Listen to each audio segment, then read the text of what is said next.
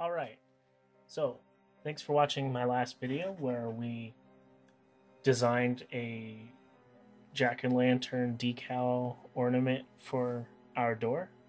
And now we're going to load that into our slicer and get it ready to be printed. So to do that last time with the toothpick holder, I showed you can just click on File and open it that way. But this time, I'll show you the other way. So if you have your file here, this is the STL, you can click and just drag it right into your slicer. And when you do that, it kind of loads it in a way which is impossible to print, or less desirable to print. Maybe it's not impossible, but it definitely, you wouldn't want to print that way. So what you can do is you can rotate it 90 degrees. And now it should be right. However, if you have something where you make a mistake by rotating it the wrong way, you might have trouble finding the way back. So you can just press lay flat. But if you do that, it will orient the placement of this incorrectly. So you can just press Control Z a couple times and it'll get you back. And Control Y to go backwards. To go forwards, I mean. So just go to 90 degrees, put it flat, and there you have it. So down here it says it's going to take 3 hours and 24 minutes at 63 grams. The reason why it's at this right now is because we have it at 0.3 layer height, which for that we get 10 layers, and we don't really need a super fine detail on the layer height, because when it's on our door, this is the way it's going to look. So what we want is to maximize how well this face will look. So you'll want to print it quickly and with the least amount of material always. So 0.3 layer height will do fine. Our shells at 3 for a wall line count. This will give it some strength on the outside there, so it won't bust the first time it drops or falls. And then these top and bottom layers, putting them at 3 when you have a little bit of infill will really help keep it at a flatter surface. What that means that at the layer here, when it starts to fill in on top of this infill, is that it will fill over and over 3 times. And the reason why that will give you a better surface finish is because whenever the filament is going over this space here, it will want to droop into these holes here, and that'll cause a dimpling finish, or it'll be spotty.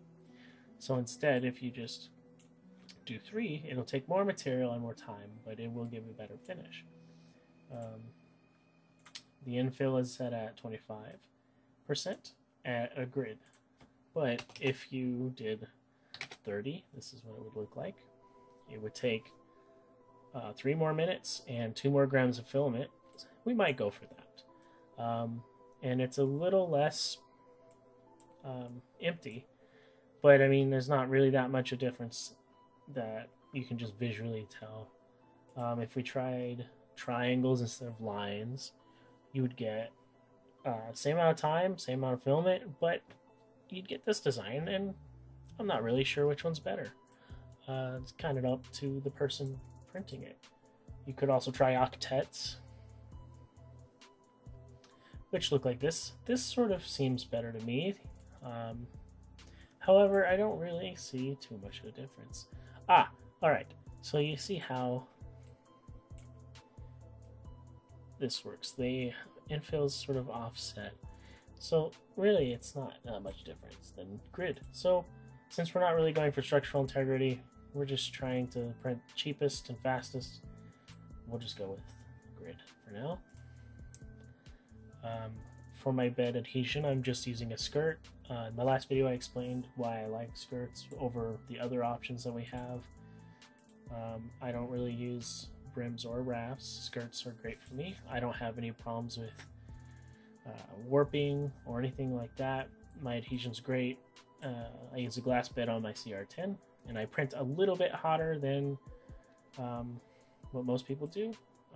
I use Maker Geek Filament, and their PLA wants to be at either 230 or 245, and I print at 240 for their Maker PLA, and I print a little bit closer to the bed than most people. And I find that gives a great adhesion, and I don't have any other issues printing. So that works for me. Your results may vary, but just try to find the best results that you can. So what we need to do now is save this. Once we're happy with it, which I am happy with this, you save the file, and I'm going to name this Jack Decal, and it's saved and ready to be printed. Thank you for watching this video. Stay tuned for more. If you liked what you see, subscribe. And soon we're going to be doing a project with one of my friends.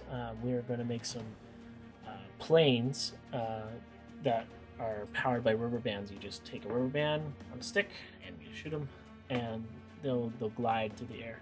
We're going to try to make that in Fusion and then 3D print them. Might work, might not. It should just be a fun day. All right, well, thank you for watching, and have a good day.